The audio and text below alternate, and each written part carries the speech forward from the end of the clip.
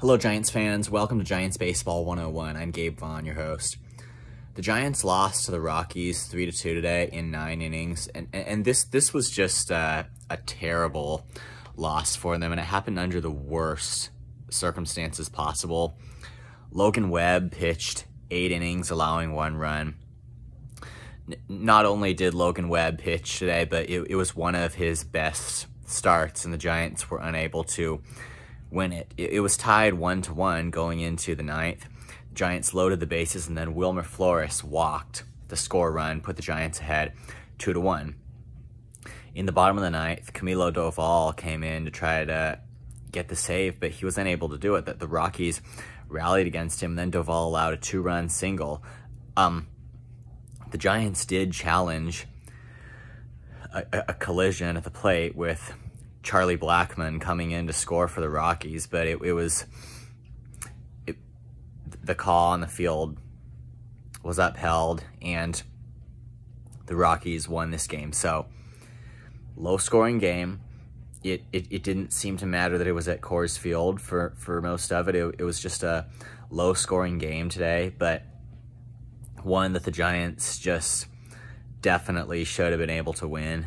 And it was just a phenomenal Logan Webb start that went down the drain for the Giants in this game.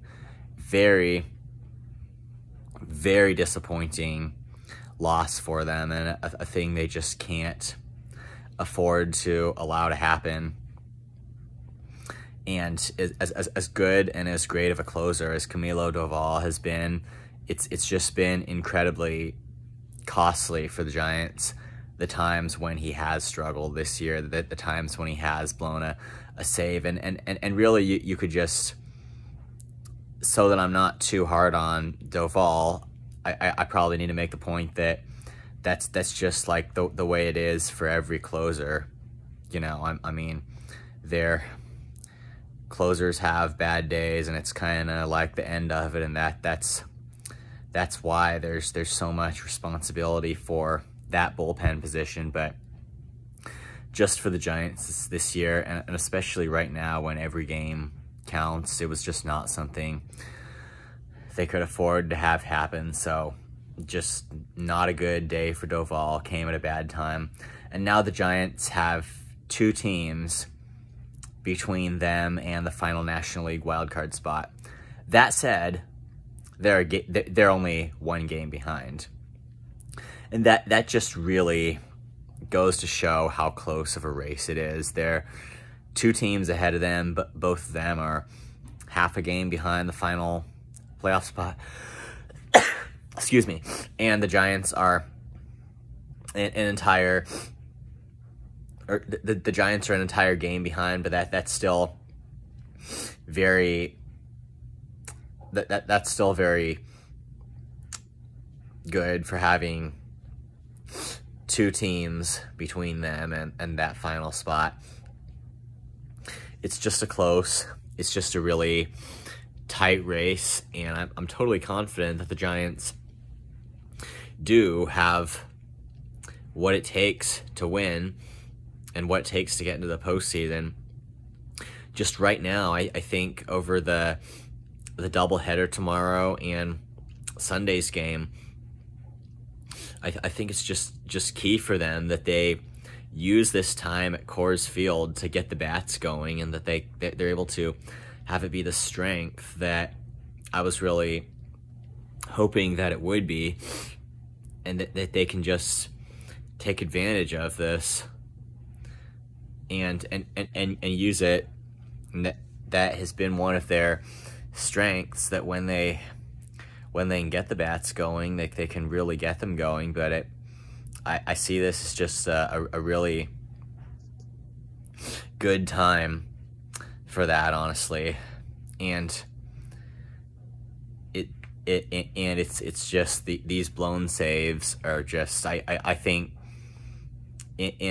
honestly, and there are a lot of different things that would compete for being the #1 killer in just critical September games, but blown saves is that's got to be that's just a big one, both in September and in the postseason, and losing games that you really should win.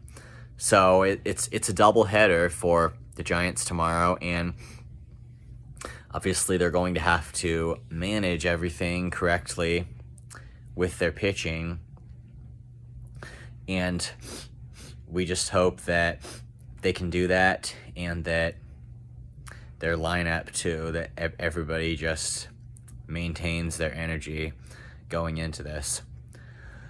Another bit of news, the Giants have optioned Kyle Harrison, and I don't think that's because they don't want him getting more starts here. It's just they didn't really have too much of a choice going into this series against the Rockies, particularly with a doubleheader on Saturday, and Ross Stripling has come off the injured list, and he's joining the team. I just think they from what I see about it, they decided they needed a fresh pitcher, and to do that they needed to manage their roster here.